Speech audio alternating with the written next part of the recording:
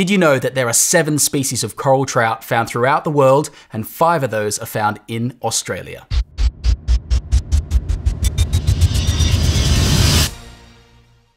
Coral trout are arguably one of the most sought after species for a spearfisher in Australia. This is mainly due to the fact that they are relatively easy to spear, aside from some of the species that are a little bit more tricky, but we'll get to that later. The other reason is that they can be found in very shallow water. I've seen them in water that you could pretty much stand up in, less than 2 meters at times. On top of all this, they are considered by many to be the best eating fish in the world. Coral trout begin their lives as females and then they permanently transition into a male at around that 3 to 7 year age. This is why you never find really large coral trout full of roe. They are always going to be males. They can be found in many parts of Australia, as well as Indonesia, the Pacific Islands, Japan in the north, all the way to the Red Sea and Eastern Africa, such as Madagascar, Mauritius, Seychelles. Coral trout get their name from when colonists arrived and named them after species they would find back in their home waters. In this case, it was named after the freshwater rainbow trout, which has similar blue spots on the top half of its body. These trout, however, were found on coral reefs, hence coral trout. Quite an imaginative bunch back in the 1800s. In other parts of the world, they are known as coral groupers or just groupers, and in fact, they are related to the Epinephrylus genus, which covers all your big cod like Goliath grouper, Queensland grouper, and the likes of those type of fish. The 5 species of coral trout that you find in Australia are the Plectropimus lepidus, which is the common coral trout, Plectropimus maculatus, which is the bar-cheek trout, Plectropimus laevis, the blue-spotted trout, Plectropimus areolatus, which is the passion fruit trout, and Plectropimus ogliacanthus, which is the vermicular trout. Oh my goodness, I've been doing about 15, 16, 17 takes to try and get that out in one go. Yes! The common coral trout, Plectropimus lepidus, is also known as a leopard trout or a strawberry trout. In Western Australia, they are found around the Abrolhos Islands and the northern outer reefs. On the east coast, they are more common all throughout the Great Barrier Reef, but you start getting them consistently from Brisbane north. Although there have been reports of them being shot in Sydney, which is absolutely verified, but it's not understood if these are actually resident fish or they are fish that have been released from live fish markets. The Australian record for this species is a whopping 10.25 kilograms from Bryson Sheehy, which was captured at Moreton Island off Brisbane. Now, you can get these fish on all sorts of terrain. I have seen them on flat coffee rock, I have seen them on full-blown reef, and I've also seen them on rubbly, shaly type areas as well. When you're looking for them on reef systems, the best way to get a good sized coral trout is to look for an isolated bommera, or bommy as they're affectionately known in Australia. And if they're full of glass fish like this, little tiny bait fish, coral trout love to eat these things. They won't be far away. This 5 kilogram fish was taken on the Southern Barrier Reef, and it provides quite an easy target because if you go to areas that don't get dived a lot, the trout will often turn, look at you, and offer a very easy shot. I presume this next fish had just finished feeding. It was right at the end of the day, the sun was going down, it was quite shallow water, and it was just simply resting in this sand gutter. I swam straight up to it, it didn't move much at all, and presented me with a very easy shot.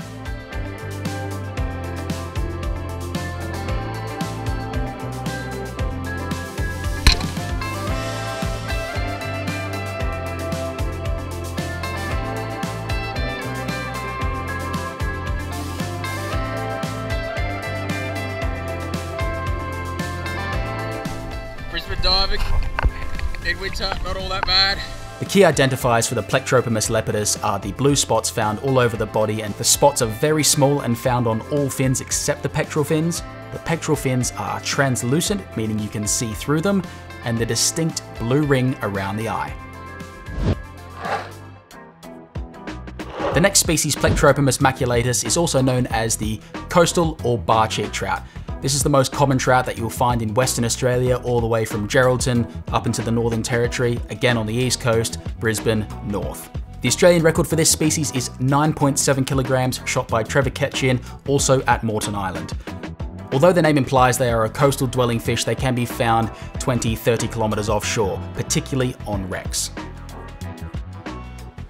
Once again here you can see this typical coral trout pose where it stands its ground, looks at you, assesses you, and then by that stage it's usually too late.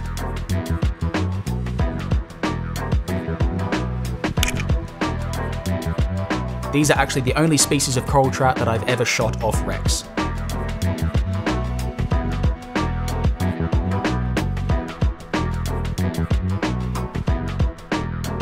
They're also the most shallow coral trout that I've ever speared. I think the shallowest I've ever shot one was off Magnetic Island off Townsville in North Queensland, and it was probably around 3 or 4 meters, so you don't have to dive deep for these fish at all.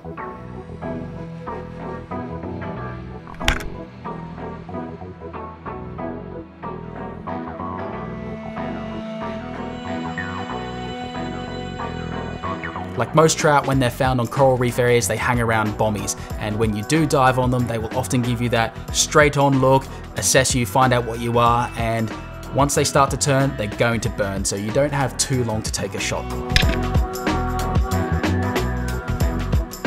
This is the biggest bar cheek trout that I've ever shot, and it was on a coffee rock ledge in about 25 meters of water. As I was diving down, I could see them sitting right off the bottom, half a dozen trout, all good size. I looked around for red emperor or largemouth nanagai first, decided I couldn't find any of those, so there was one trout, standout fish, looking straight at me, and then I took the shot.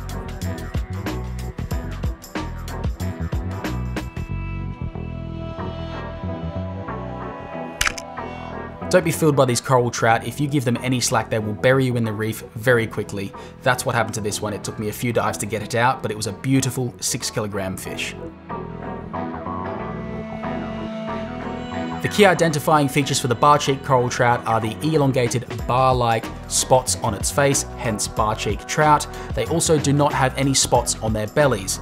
Their pectoral fins, like the leopard trout, are also translucent. You can see straight through them. These also have a wide variety of colorations from dark brown to orange, but you don't tend to get that really deep crimson color like you do on the leopard trout. The Plectropimus laevis or blue spot coral trout is the largest of the coral trout species found in Australian waters. They grow in excess of 30 kilograms. The Australian record, shot by Pat Mullins, is 24.75 kilograms from the Coral Sea. That would have been a beast of a fish. They're found on the outer Coral Sea reefs all the way down to Brisbane. On some of the bunker group areas, you might find them a bit closer on shore, although not as common. In the northern parts of Western Australia, Rolly Shoals, etc., you might find them there. All throughout the Pacific region, all the way to Africa as well. They are quite a widespread coral trout. Juveniles can display a striking yellow and white coloration pattern, which is also known as the Chinese footballer coloration. Once upon a time, these were thought to be separate coral trout species, but through DNA testing, it has been found and accepted worldwide that these are the same species of Plectropimus laevis. The footballer coloration is very easy to see underwater because the yellow is one of the last colors to disappear at depth.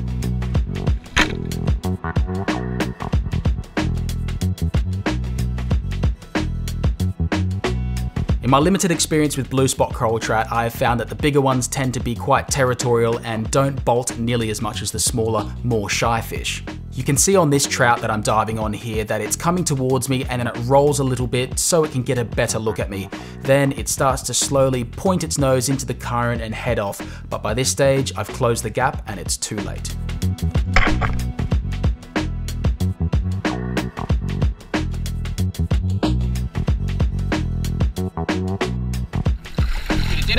Nice. Good eating size.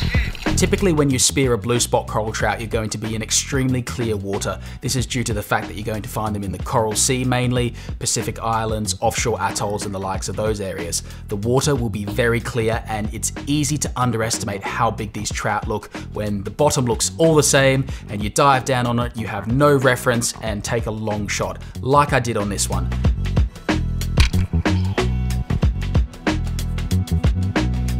I was very lucky to land this fish, and the fact that it was so flat on the bottom and not a lot of reef structure was the only reason I got this fish into the boat. Identifying a blue spot trout from a leopard or a coastal trout is very easy. The first thing you look for is the obvious size of the blue spot trout. They can get much bigger. That's generally the first thing you look for, and how they look underwater. They often carry a saddled coloration when they're on the bottom. They lack the blue ring around the eye that the other two species have. They also have spots covering the entire body, and sometimes they can elongate, as you can see in this fish here. The spots can sometimes even be on their eyeballs. Now the pectoral fin, most people will say that if it's opaque, you can't see through it, it's 100% a blue spot coral trout, but I found some of the trout in Tonga that I shot, you could kind of see through the pectoral fin, so it's not 100% gospel, but it's a pretty good baseline to say that if you can't see through the pectoral fin, it's more than likely a blue spot trout. Blue spot coral trout have strong implications with ciguatera poisoning. That's why in Queensland and Australia, they have a maximum size limit of 80 centimeters. Personally, I probably wouldn't eat one in Queensland over about 4 kilograms, especially if it was from an area in the far north. For those of you that don't know what ciguatera poisoning is, in a nutshell, it is a small organism that grows in and around coral reefs that get eaten by bait fish, then bait fish get eaten by big fish eats little fish, and then it accumulates in the body of the large predatory fish like a blue spot trout or a barracuda. Then when we eat the fish, it builds up in our body and there's a certain threshold. So you may eat a fish that has ciguatera toxin in it, but you don't display any symptoms until it builds up in your body. Then one day, like that, you will be dizzy, diarrhea, nausea, reverse senses, so your hot and cold will be mixed up. So you'll stick your hand under a cold tap and it'll feel like it's on fire. You stick your hand under a hot tap and it'll feel like it's freezing. It's a really nasty thing to get rid of, and basically, don't eat large predatory reef fish from areas that are known to contain ciguatoxins. In Tonga, there wasn't any issues with ciguatera, that's why we were able to shoot some larger sized fish. Plectropomus areolatus, the square-tail or passion fruit coral trout. I have never seen one of these in the water, but I have had a few mates spear them, and by all reports they are extremely difficult to get close to. Very shy, very wary. They are easily identifiable by their blue spots on the body with a dark margin around the outside, resembling passion fruit seeds. These are a very northern species in Australia, and in West Australia, you're probably going to find them on places like Scott Reef or Ashmore Reef. On the east coast, they come down a little bit further, and the Australian record actually comes from Cairns off Opal Reef. It was 5.45 kilograms shot by Lyle Squire in 1978. It's a very hard record to beat. Another distinguishing feature of the passion fruit trout is the white margins found on the dorsal, anal, and caudal fins. They are also found throughout the Pacific Islands, and the shots shown here from Tim were shot in the Solomon Islands, and they are also found in the Red Sea. Plectropomus oligocanthus, high-fin or vermicular coral trout, is probably the most striking, beautiful coral trout of the lot. Instead of blue spots, they have wavy lines all through them, kind of like a Maori warrior. For this reason alone, they are easily distinguishable from all other coral trout species, and they also have a very high dorsal and anal fin. It's very pointed, very obvious. Just like the previous passion fruit trout, they are a very northern species, although I'm not sure that any have actually been shot off mainland Australia. The Australian record was shot at a place called Ashmore Reef, which is about 2/3 of the way from the Northern Territory to Timor. So it's basically more Timor than Australia, but it's still an Australian territory, so it counts as an Australian record. 4.08 kilograms by Adam Smith, the reef legend. Because I've never seen or shot one of these trout, I have to give a massive shout out to Jack Strickland from Back to Basics for providing the footage for this fish. They have an awesome YouTube channel based in North Queensland which showcases the best of what the Daintree has to offer. Camping, fishing, diving, they have it all up there. I highly suggest you check out their channel and subscribe. The other two species of coral trout in the world are the roving coral trout and the marbled coral trout. The roving coral trout looks like a cross between the vermicular trout and the blue spot coral trout. It has these big, massive blue spots all over it that sometimes elongate along the body horizontally, but it doesn't have the high dorsal and high anal fin that you see on the high fin trout. So easy to identify, plus it grows massive 20, 30 kilograms like the blue spots as well. The marbled trout, very easy to identify. It just looks like a typical coral trout without any spots, and it just has blotchy marbling all over it. This is found out through the Red Sea, Zanzibar, East Africa. I have to say a massive thank you to Barrett Harvey from African Spearfishing Diaries for letting me use this footage of the roving coral trout and the marbled coral trout. Be sure to jump over to his channel, there will be a link in the description.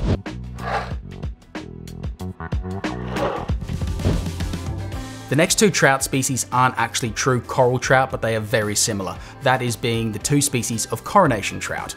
The smaller and rarer of the two species is the white margined coronation trout, easily distinguishable by the white edge on the caudal fin. These are way smaller, way rarer, and you don't often come across them. The other key identifier is the lack of yellow on any of the fins apart from the pectoral fins. The larger and more common of these two species is the yellow edge coronation trout, which grows up to about 8 kilograms. These can be found throughout Australia, Indo-Pacific region, Red Sea, East Africa, they get around.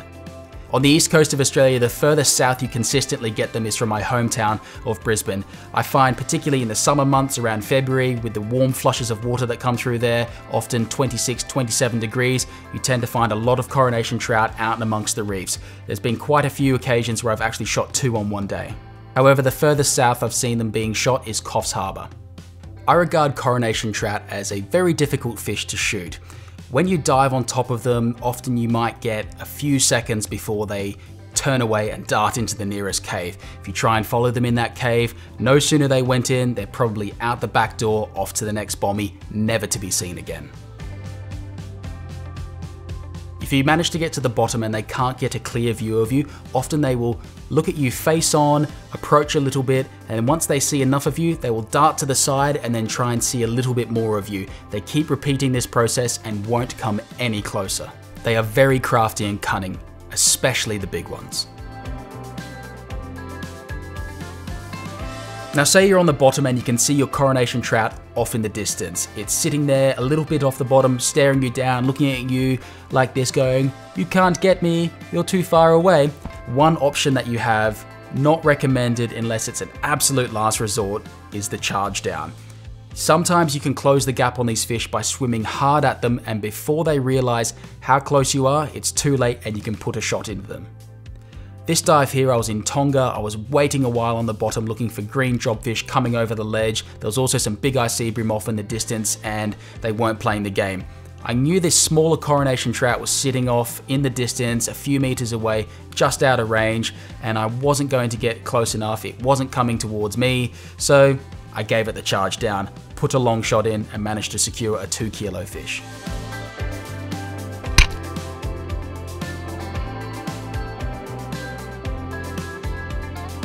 On the subject of weight, coronation trout weigh like a feather. They are super light compared to the regular coral trout. If you weigh this fish here that I'm holding, if it was a regular coral trout that size, it would be 3 kilos. That fish was only 2 kilos. I think it's the big tail or something that makes them look bigger than they actually are. This dive here I was off Brisbane and I'd seen this particular coronation trout for a few previous dives.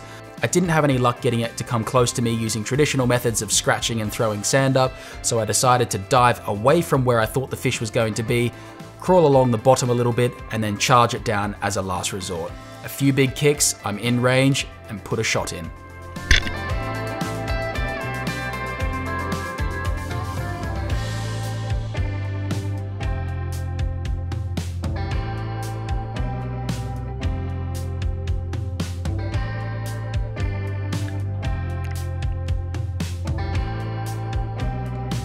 You could easily be mistaken to think that the charge down method is the way to go for a coronation trout, but it's an absolute last resort. I've had far more success on hunting them, outsmiting them around bommies than the charge down method, and this just goes to prove that with a massive fail on my part with a lousy shot.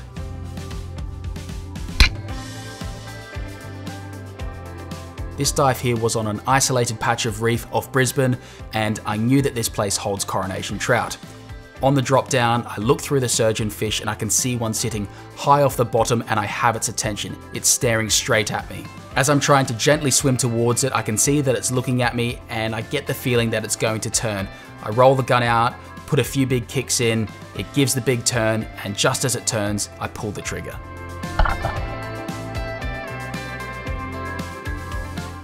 Not the best shot, but I'll take any shot on a coronation trout.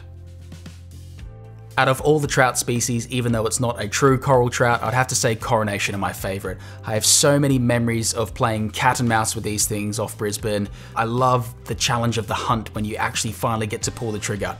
I have one distinct memory that will never leave my brain. It was my first big coronation trout off Brisbane. I dived on this fish probably for 45 minutes and I eventually got into a position where it was comfortable with me and I was making a drop straight down on top of it, and I remember my heart beating out of my chest because I knew that I was going to get in range with this fish, and I pulled the trigger and it was about 4.5 kilos, still my biggest coronation trout, and I was just elated. It was just one of those days that I'll never forget. It was a really special fish for me. Congratulations if you got this far in the video. I know there was a lot of information there. I didn't really realize how deep the coral trout rabbit hole was going to go until I started doing this video and then realized, yeah, it was pretty deep. So if you like this video, you got something out of it, give it a thumbs up. It actually makes a difference. Subscribe if you aren't already, and I'll see you on the next one.